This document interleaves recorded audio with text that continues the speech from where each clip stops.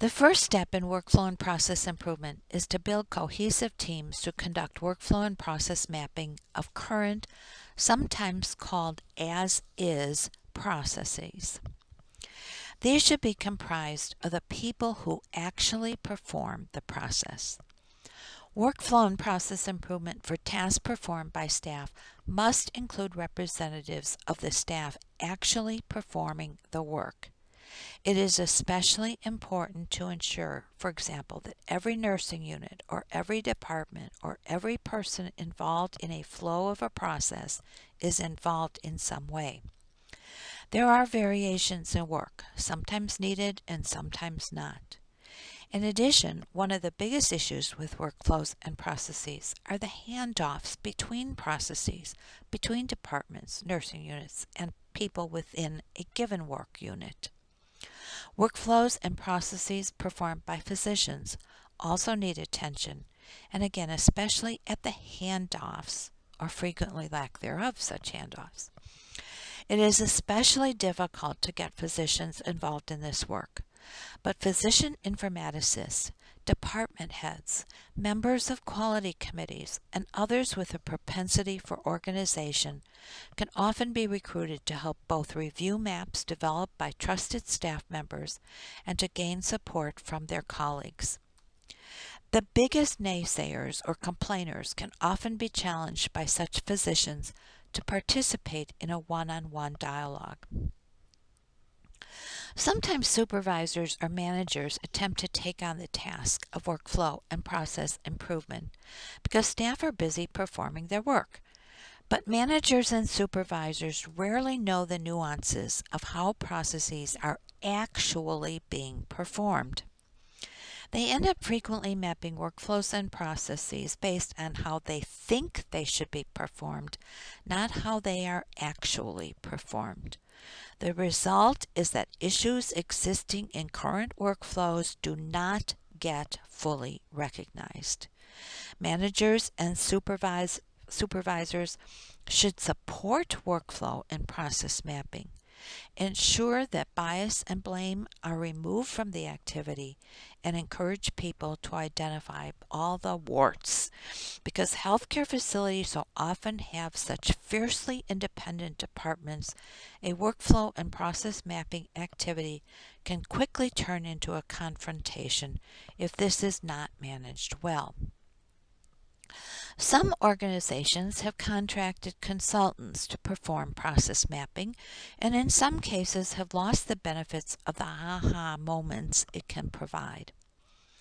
A consultant can be helpful in training people to perform process mapping and ensuring that the maps are of sufficient detail to aid identification of improvements. If used to supplement a large mapping task, the consultant should assure that stakeholders still play an important role and that they are not introducing their own biases for how they think processes should be performed. If using consultants to help implement health IT, for example, they can offer guidance on how the IT is intended to be used, but should not force processes on people where there are still better alternatives. Many organizations are starting to post maps on whiteboards or walls in staff areas where all can contribute as time permits.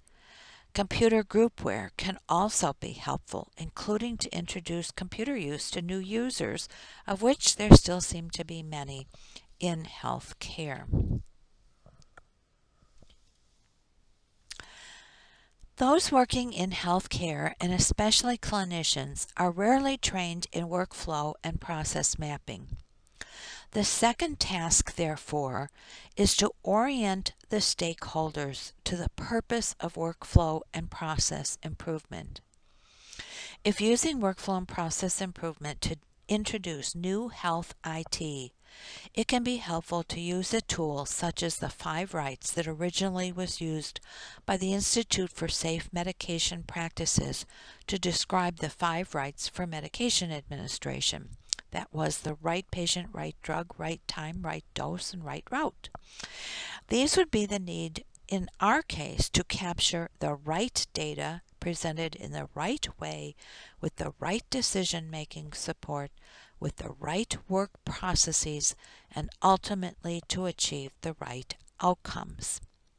Translating these rights from either safe medication practices or right computer systems to right workflows and processes in general should focus on things like improving communications, reducing gaps in care and improving care coordination to improve the overall quality of care, reducing physical steps and irritations to improve the overall work environment, that is to boost morale, to reduce errors, omissions, and duplication to reduce costs to the health system at large, and finally to improve the work experience for staff and clinicians and the care experience for patients. It is important to emphasize that the goal of process mapping is to find the right way to do something, not any one person's way, or to necessarily change from old to new solely for the sake of change. When using workflow and process improvement in the context of value-based care, caution should especially be applied to focusing too much on improving quality and reducing costs. Now, this may seem strange because obviously value equals quality and cost, and everyone knows there are many improvement opportunities, but constantly focusing on improving and reducing can be demoralizing. Staff may be doing the best they can under the circumstances that exist. The goal at hand, however, is to help improve the circumstances to make their work easier and more enjoyable for them, and value will follow. Staff should also know that literally everything is fair game. No stone will go unturned. If it is staffing load, hours worked, number of patients on a unit, issues with roles, nursing unit layout, EHR issues, or whatever, all must be considered in the workflow and process improvement activity. The third step is select tools. There are a variety of tools that can be used to perform workflow and process mapping. Although vendors implementing health information technology often have a preference, organizations doing workflow and process improvement for value-based care or to address other issues can select whatever they decide fits them best. And this potentially can include use of different tools to fit different types of workflows and processes. The most common tools are illustrated on this slide, and we're going to discuss each one of them briefly. But in the course of this lecture, we're also going to use several of these tools to illustrate specific points about workflow and process improvement. One tool is a process diagram. These are used where the focus is on materials and people and where there are few handoffs from one person to another, from one department to another, one entity to another. They are easy to construct and highly illustrative of various detail, but contain little room for narrative.